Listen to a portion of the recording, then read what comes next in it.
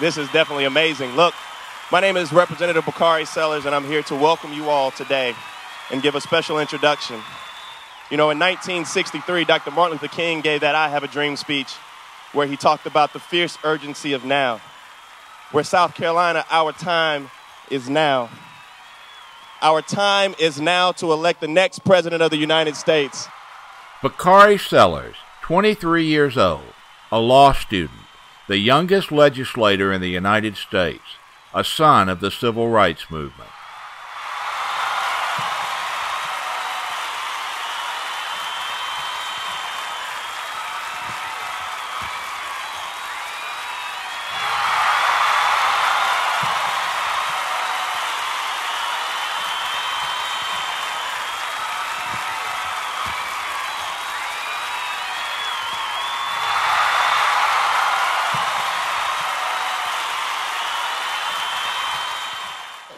I am so proud to have the support of Representative Bakari Sellers. He has been there from the start.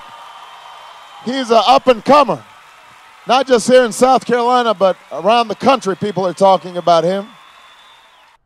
Bakari is the son of Cleveland Sellers, scapegoat for the 1968 Orangeburg Massacre, the shooting in which Henry Smith, Delano Middleton, and Samuel Hammond died in a hail of bullets from white South Carolina highway patrolmen on the campus of SC State College. This day that we remember, although occurring some 16 years before I was born, has undoubtedly become the most important day of my life.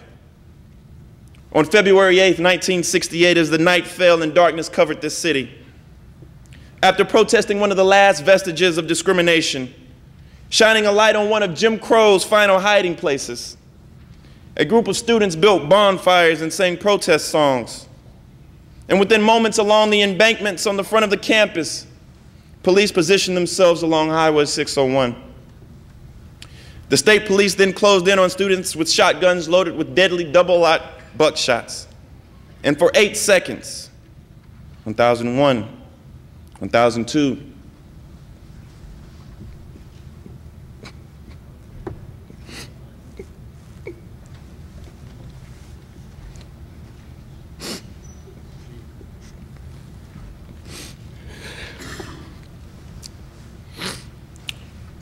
students engulfed by fear.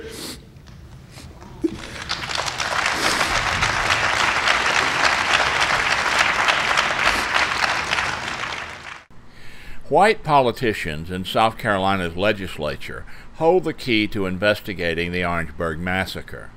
Sellers, along with 25 other legislators, nearly all African American, sponsored a bill to open an investigation of the shooting. It didn't pass. The young legislator says he'll keep trying for as long as it takes. It's a culture here in South Carolina. Yeah. And you don't change a culture in one day or 1 month or 1 year. It's going to take some time. We've got to keep putting out progressive legislation, keep showing people that, the simple yes, we can. In the meantime, his father, Cleveland, keeps up the pressure as well. Before the 40th anniversary of the shooting, Cleveland discussed the state's situation. Orangeburg is the litmus test for race relations in South Carolina. How is it that you're going to expect folk to be able to talk and communicate when you've been so secret and silent and covering up something that's so obvious, and that is you got 3 students that are killed and some 50 that are injured, and you won't talk about it? You don't say anything at all about it? You just let it go as if it's going to fade out of... They didn't let it go. They arrested you. Oh, okay. Well, maybe they have it fixed. But I think it was Dr. King that quoted somebody else probably, but he said, the truth crushed to the ground shall rise again. That's just like the Confederate flag. As long as it is where it is, that we will revisit that again. That will never go away. And Orangeburg is the same way. We're coming up on the 40th anniversary next year, and the story is already out of the box. The position that South Carolina has taken is simply that it's out of our mind, out of our sight, and we don't have anything else to say about it. But there were a lot of victims there, not just the ones who were wounded, but people in South Carolina who believed in justice and know that that's an injustice that took place there. People who believed in a democracy and figured that something happened that shouldn't have happened. The relatives of many of the people who were injured, even the classmates. You know, I run into students who were there at that particular time, cannot go back to South Carolina State, can't even go back to visit. You know, that's a problem. And you have to, the state has a responsibility because it has complicity in this thing.